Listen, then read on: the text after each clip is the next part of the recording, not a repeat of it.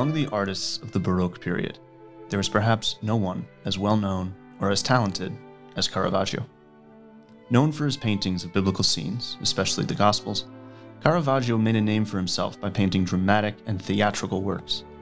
His style is instantly recognizable, with its sharp, even unrealistic contrasts between light and shadow, and his tendency to depict important biblical figures as ordinary, everyday people. But beyond mere technical skill, Caravaggio's works also display a clear understanding of the Christian message. Caravaggio himself was, to put it simply, far from saintly, but his paintings present us with profound moments of meditation, and they continue to inspire viewers down to the present day. One such work is the Incredulity of St. Thomas. Completed in 1602, this painting shows the scene from the 20th chapter of John, in which Jesus appears to St. Thomas and the other apostles, and says to him, "Bring your hand and put it into my side, and do not be unbelieving, but believe." The Incredulity of St. Thomas is one of Caravaggio's most dramatic scenes, with light beaming down from heaven and lightening each minute detail of Thomas's experience with the risen Lord. The primary subject of the painting is, ultimately, Thomas's finger, which is practically lodged within Christ's opened wound. But that's not actually the visual focus of the painting. Rather, Caravaggio puts Thomas's face in the dead center of the canvas, in perfect profile, with heavenly light showing us the nooks and crannies of his stunned expression.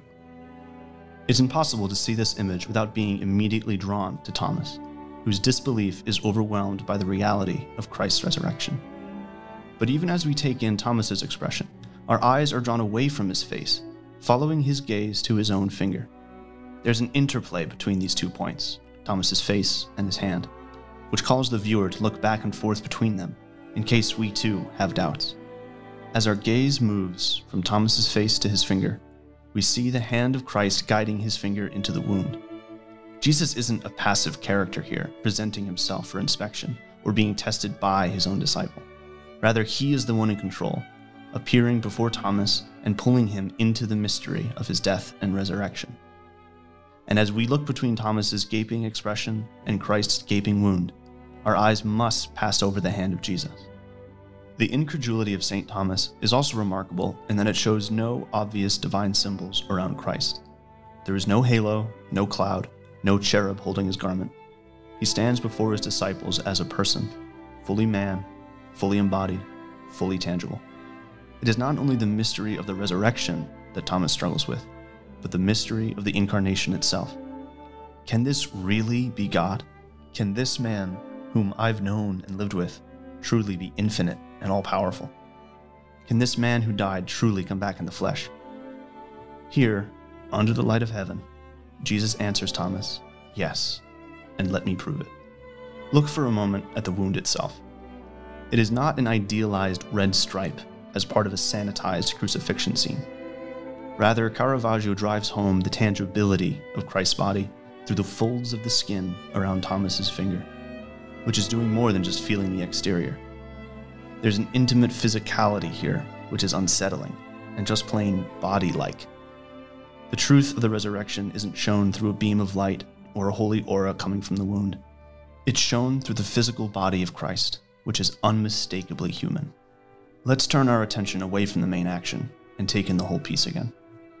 We can see that Caravaggio has placed all 4 characters in a small, symmetrical diamond at the top of the painting. This placing gives the section beauty, but it also has meaningful significance. All 4 heads are gathered together, close enough to feel one another's breath. All eyes are fixed on Thomas's investigative finger. They are all wrapped up, together, in pursuit of the truth, and they witness it together as one. Christ is among these men as one of them, not separate, standing apart, but participating with them in their discovery of his infinite love. Yet Christ's face is different than that of the apostles. His eyes follow the action, but he is facing the others while they face him. His purpose for being there is to present himself to his friends and to draw them closer to his love. His face is obscured by the shadows, perhaps hinting at the unknowability of God. He remains an endless mystery to us, even when he is visible and present to our very senses. This tension between mystery and tangibility is one of the great paradoxes of the Christian faith.